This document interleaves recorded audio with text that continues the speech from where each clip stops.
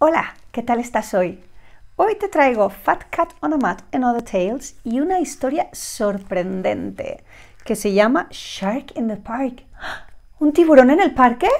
Hay que leerla. La pregunta es, ¿qué es en realidad el tiburón?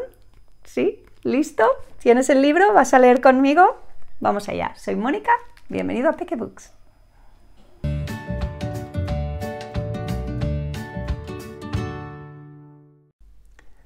Today we're reading Fat Cat on a Mat and Other Tales.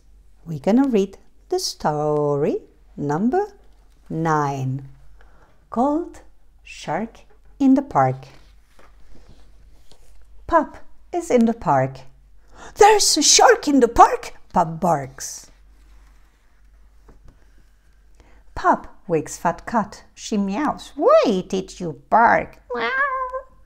There's a shark in the park, Pup barks. It has a sharp, pointy fin.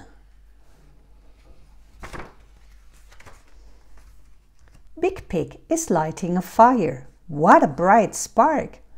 There's a shark in the park, Pup barks. It has a sharp, pointy nose. Hen is with her pad and pens. She makes bright squiggles and marks. There's a shark in the park, Pup barks. It has sharp, pointy teeth.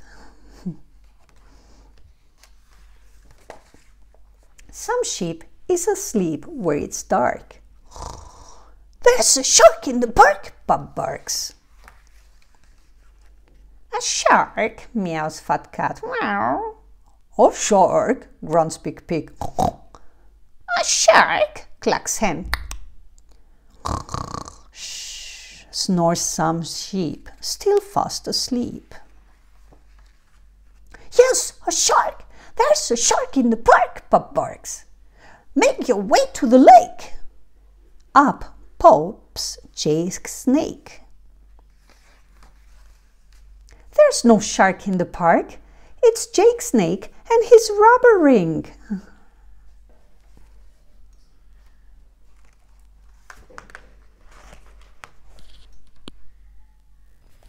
¿Qué te ha parecido? ¿Averiguaste lo que era el tiburón en realidad?